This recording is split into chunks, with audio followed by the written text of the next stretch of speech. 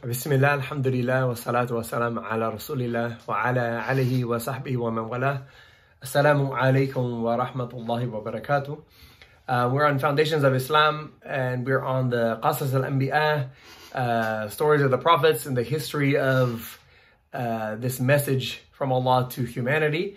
And we're talking about the Bani Israel after Musa and Harun, after Moses and Aaron had passed on.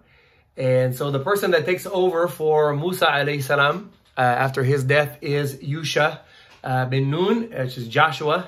He has a book about him in the Bible, the book of Joshua. Of course, not all the things in there we would say are 100% accurate. We don't have a lot of information about him, though, in the Quran and the Sunnah. In the Quran, he's mentioned as being Musa's servant that went with him when they were looking for Al-Khidr. And so we don't know a lot about him from the Quran.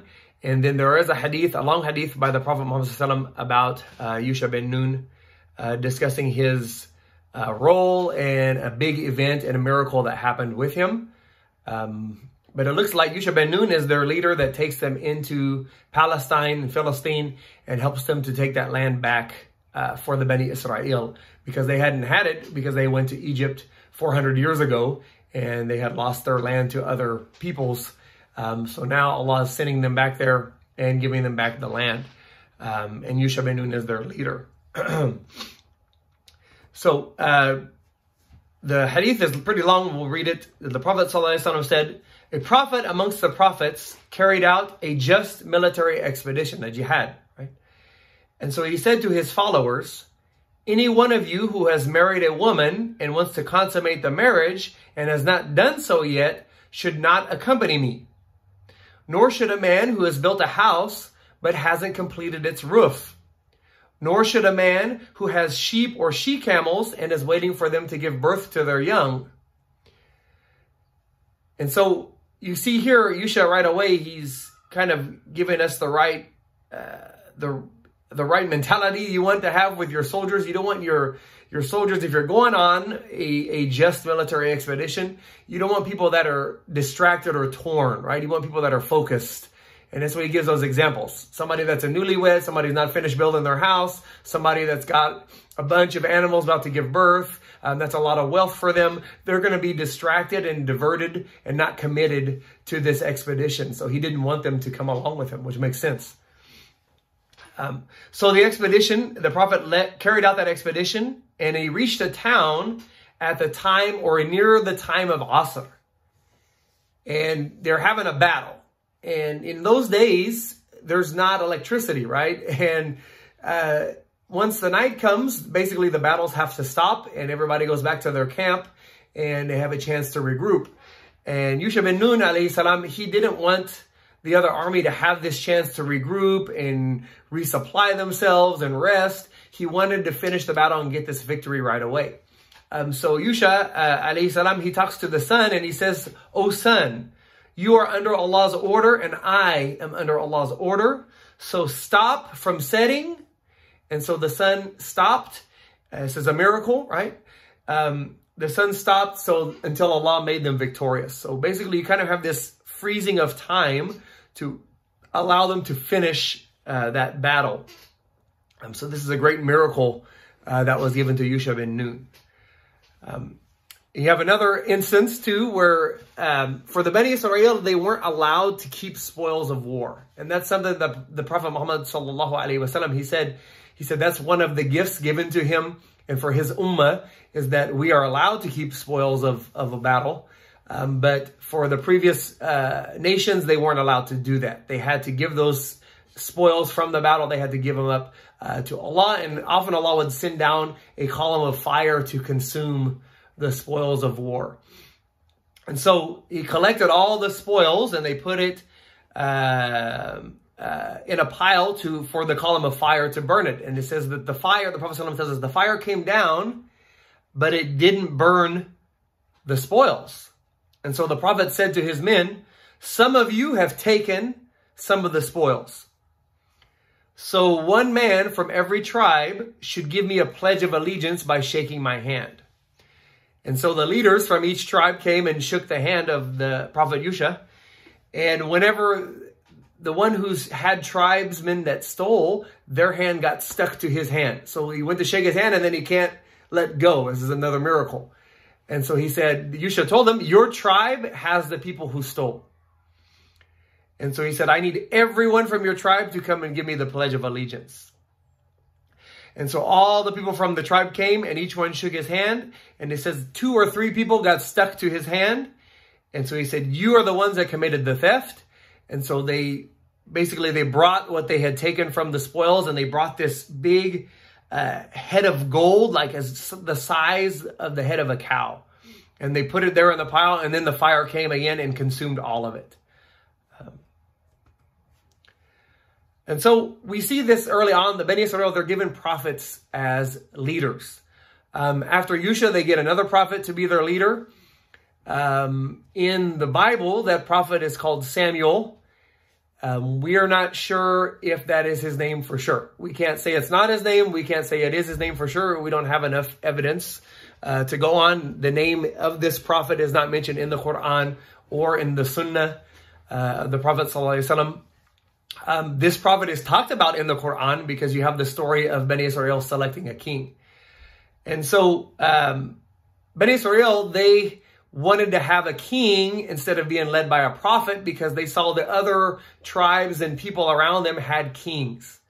And this is kind of presented in a negative light in the Quran because the Muslims are always supposed to be proud of who they are. We're supposed to be the trendsetters. We're supposed to be the ones that other people want to be like.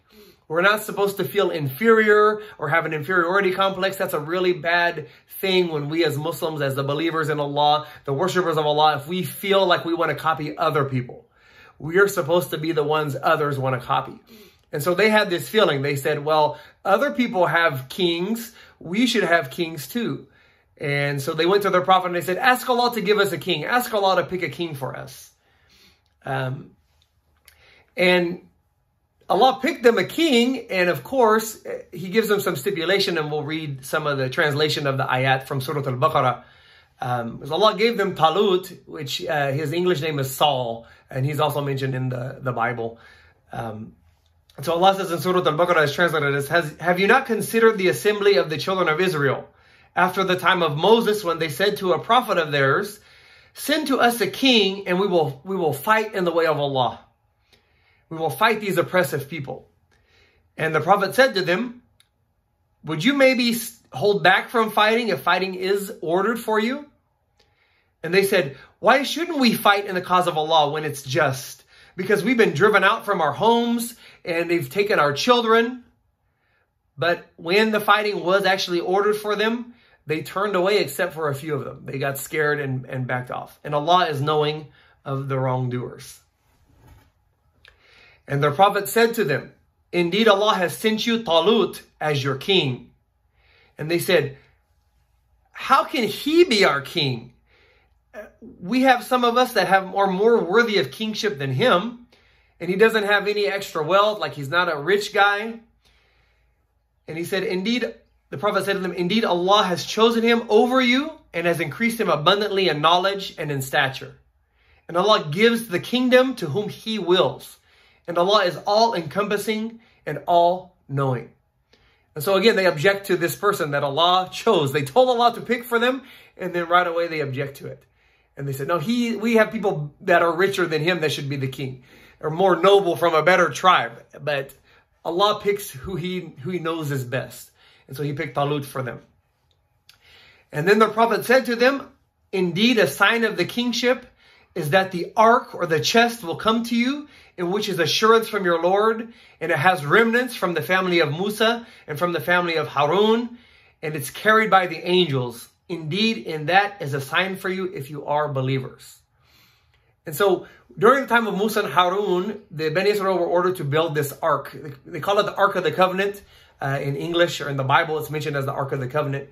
And in it, there are relics from Musa. Like his stick is supposed to be in there, the stone tablets that were written on.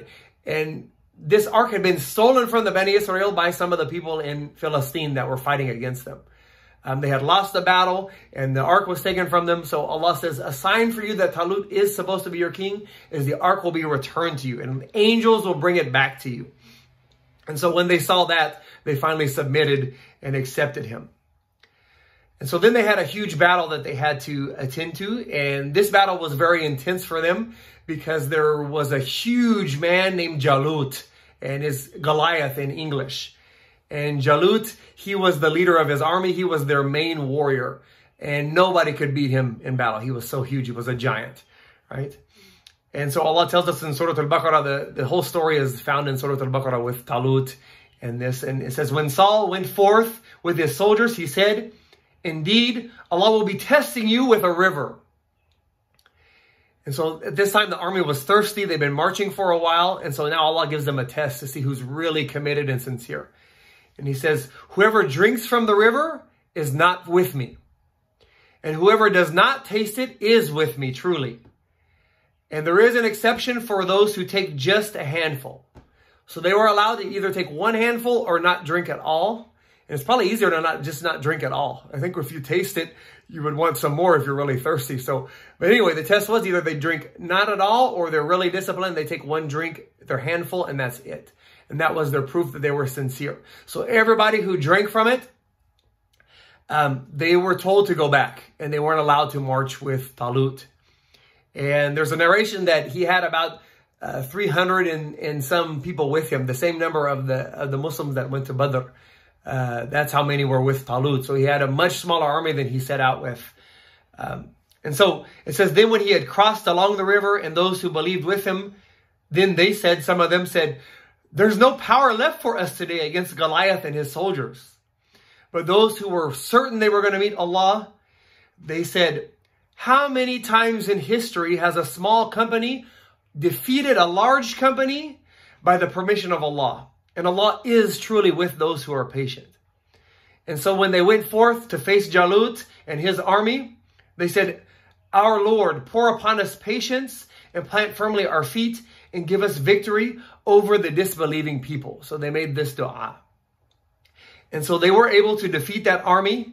And you have Prophet Dawood alayhi salam. He comes forward and he actually is the one who defeats Jalut.